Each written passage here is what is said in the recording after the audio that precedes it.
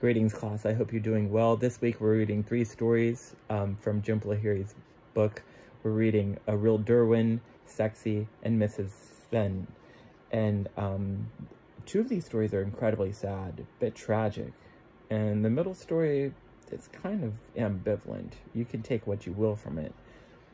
But if we get into the real Derwin, a Derwin is a stairwell keeper in India. And the Derwin in this story is an elderly woman. She's 64. She's on hard times. She doesn't have a lot. And it seems like, it's hard to say because we're told that she lies a lot. But she appears to have come from wealth. And now she's fallen. And she likes to remind herself of these better times, of her daughter's wedding and all the things she had, almost to escape the present moment. Because she doesn't want to think about the suffering she's going through. She's remembering the life she had. And also she's an outsider, which is a common theme in Lahiri's work. People looking for identity, people trying to fit in. They said she has a Bengali accent, so she comes from a different part of the country. So she doesn't quite fit in here. And so the story starts to change when people start accumulating more material. And it becomes a have and have-nots type story where... two of the main characters, the landowner, the landlords, they have, one gets a promotion and he brings home these giant basins, and they don't, and the wife starts complaining, etc., and Borimal, she's looking at all of this, and she doesn't know what to think. And then afterwards, they decide to install a basin in the stairwell.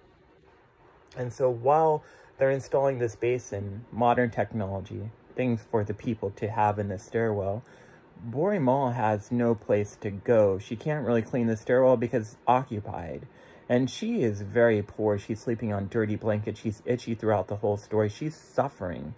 And while they're installing these basins, she suffers more because she sleeps on the roof now rather than the stairwell. And it's raining. She's sleeping under newspapers. It's pretty tragic what she's experiencing.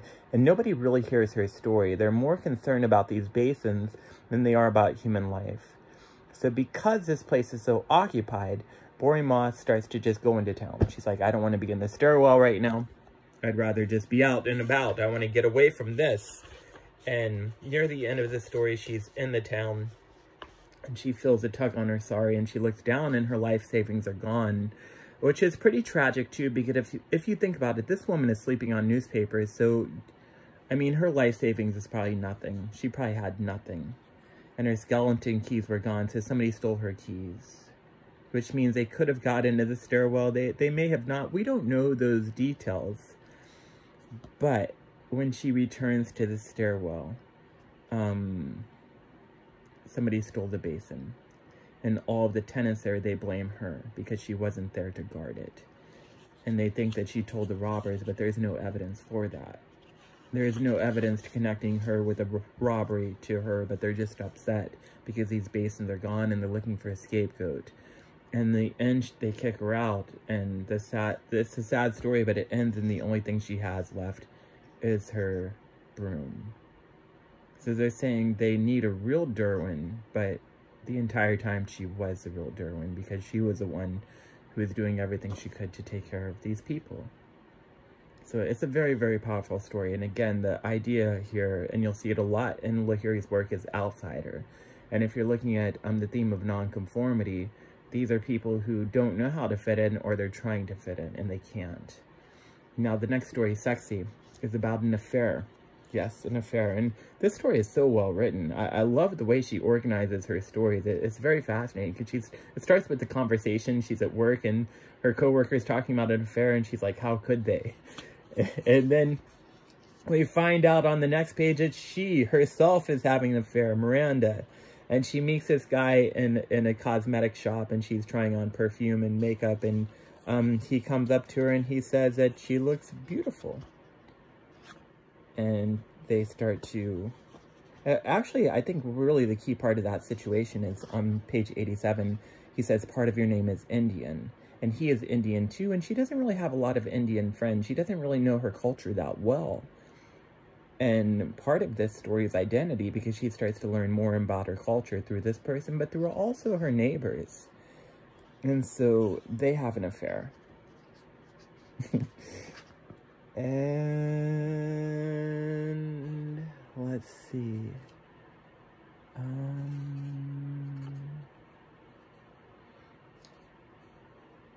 On page 91, one of the core parts of the story, he treats her very, very well. He waits on her, he dotes on her. He's married, his wife is away, and while he's having this affair, he's treating this woman really nice, and she's not used to that, so I think that's part of the big reason why she falls for him. One of the key parts in this story is on page 91, where he says, "You're sexy." And this isn't something she's used to hearing, so she starts to fall for him. And I like these passages in this story where, like it starts on page 95. Apart from Lakshmi and Dev, the only Indians whom Miranda had known were a family in the neighborhood where she'd grown up, named the Dixits. And so they are Indian, and they understand their culture. There's one line where they talk about an Indian goddess, Kali, right? And she has no idea what they're talking about, but through these people, she's learning more about her identity and who she is. And then the key part of the story is she babysits this boy. And this boy is very precocious. He's very smart. He's very intelligent. He's saying all these things she doesn't understand. And she's kind of fascinated by him. But he's kind of a strange boy as well. He tells her to put on his mother's clothing, lingerie, and she does. I don't know why, but she does. And then when he comes out, one of the more powerful parts of this story, he says on page 107, he says that you're sexy. And she looks at this boy and he says, what does that mean? What does that mean to you? And on page 107, it says it means, at the very bottom, it means loving someone you don't know. And that's really the heart of the story, because she's having this affair, but she doesn't really know this guy. More importantly, she doesn't really know herself. So, and then she starts to realize it, and then things start to unravel for her. She starts to realize through the variety of means, mainly videotape she saw in the store of women dancing, Indian women dancing, that this guy she's having an affair with, his wife is beautiful. And she's probably more beautiful than her. And so if she's more beautiful than her, then the odds of this guy sticking around is not good. So she has this revelation, this epiphany. And then at the end of the story, it's not dramatic, it's not big, but I like the way it ends where one weekend he wants to hang out with her, but it's snowing. The next one, he wants to go to the movies, but she tells him no. And then it just kind of fades, and then she's back into her life again, and this affair is over.